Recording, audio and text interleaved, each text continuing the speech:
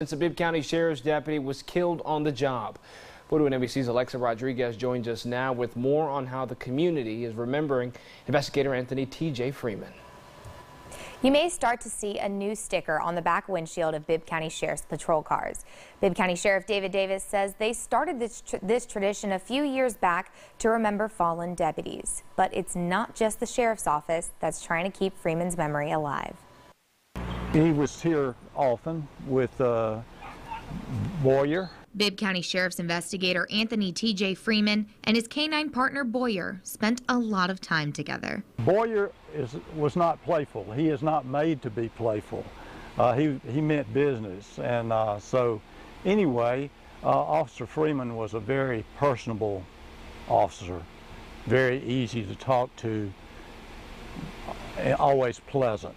The Northside Wesleyan Animal Hospital treats many of BSO's canines.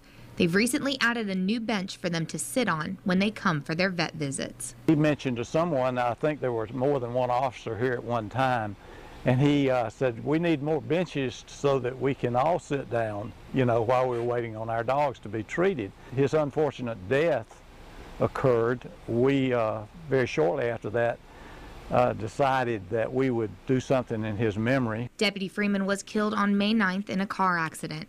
He was trying to stop 24-year-old Martavius Kinder from running away from another BSO investigator. It has his name, and then his end of watch, the day he passed, and then his personnel number, his badge number as we know it, and then the universal symbol, the black mark across the badge, is just a universal symbol for mourning in law enforcement. The Bibb County Sheriff's Office has these stickers available for deputies to put on their patrol cars. It started back when Deputy Joe Whitehead passed back in 2006, and then every deputy since, a decal was designed to commemorate their service. Freeman will eventually be added to the memorial wall in the lobby of the Sheriff's Office. In Macon.